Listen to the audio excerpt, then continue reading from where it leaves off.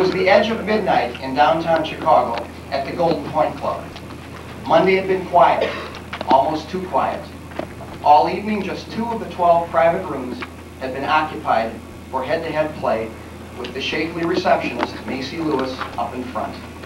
The action in Parlor 3 between Private Eye Johnny Riddell and Shad Riley had just finished. Although Riley had gone home, Riddell had remained behind to review a position. A gunshot after each parlor door had a locking mechanism controlled by Miss Lewis, so players couldn't be surprised by a police raid. Riddell attempted to leave his room, but the door was locked. Why? He called for Macy to buzz him in. Where was she? 2 minutes later, she screamed, and Johnny broke down his door. He dashed down the hall. The Parlor 12 door was open. In the center of the well-appointed room was an old mahogany backgammon table and 2 leather armchairs, one of which had been knocked over on the side. Not 4 feet from the table was Macy standing over Judge Hamilton Rice. He lay still as death, sprawling grotesquely on the richly carpeted floor. In his back was an exit wound just below the left shoulder. The beige carpet was slowly turning crimson. Johnny visually examined the judge, whose left hand clutched a dice cup. The dice had fallen out of the shaker with 4-1 facing upwards. The fingers of his right hand were curled around a small piece of paper. His arm was extended almost as if he were handing the paper to Johnny. Judge Rice was a close friend. This matter had to be handled discreetly, without immediate police involvement. Riddell took the paper out of his cold hand. Ladies and gentlemen, here are Greg Tomlin and Amy Trudeau co-starring Bob Zavarol as the dead body in the case of the deadly role. Not grotesque enough. Give him a minute, give him a minute.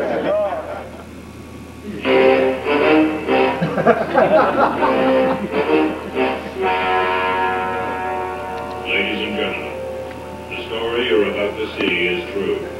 The names have been changed to protect the innocent.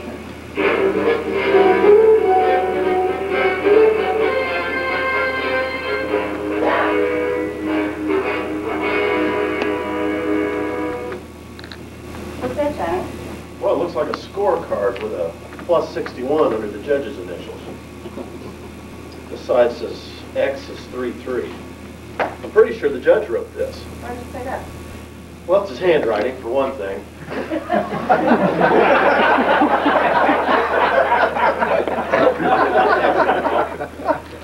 And for another,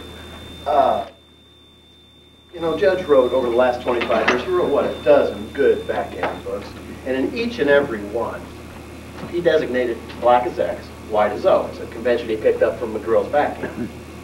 So, for his untimely appointment with death there, the judge might have been trying to tell us his last roll was double threes.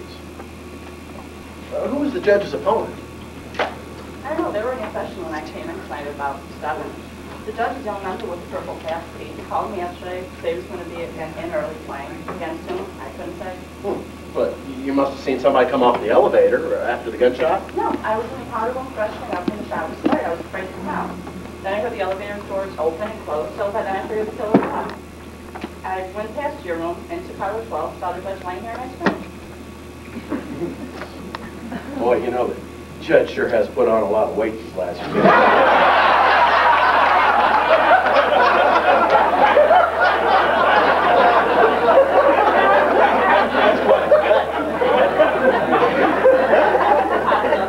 Yeah, he loved the pasta. I do not envy that army of teamsters that's going to get that body. Well, it looks like whoever the judge was playing was a cigar smoker. You can't say that for sure, Johnny. The safety cleaning service hasn't been here for like 2 days. They could be old buds. Could be, but not likely. This one's still smoldering. Ted Quinn's a cigar smoker, isn't he, Macy? Ted Quinn? Yeah, you know Teddy. When he comes in the club, you are all over him like soy sauce on a chicken wing. Yeah, well, what I mean is, your checkers are spread, and he's micking your golden point. Everybody knows Teddy's about to leave his wife for you. That's not true. Yeah, maybe it is, and maybe it ain't. Now, if X rolled 3-3, like the note says, then why are the dice on the floor over here instead of up on the board? Give it up, baby. That piece of paper you're using to pad that rather amply filled bra you got there. Or maybe I should go in after it. You wouldn't dare. Oh, just watch me. Let's Okay. Got here. Oh my. Oh no. You'd better start talking, baby, or you're going to be up the river without a paddle.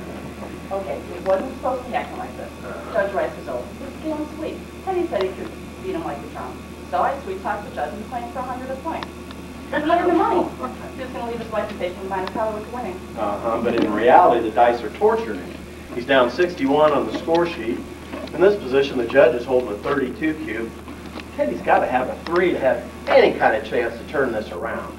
And he rolled a 3. Rolled a 3. TQ rolled a 3-6. The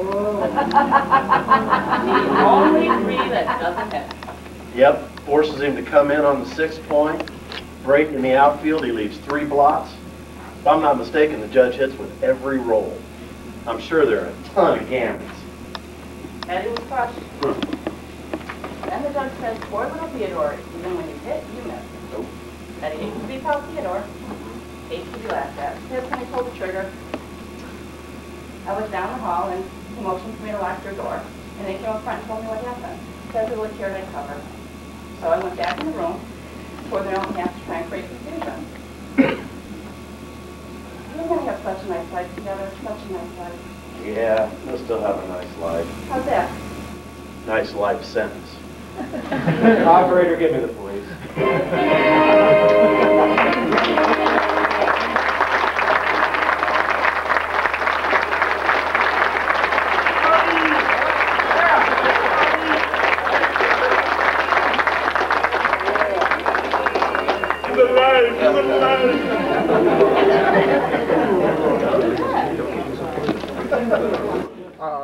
How about another round of hand?